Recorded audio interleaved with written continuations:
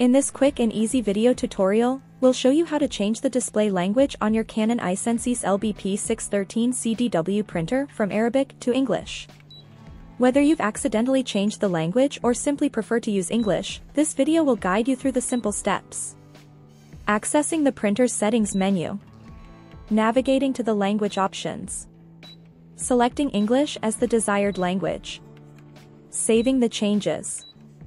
Follow along with our clear and concise instructions, and you'll have your printer's display language changed to English in minutes.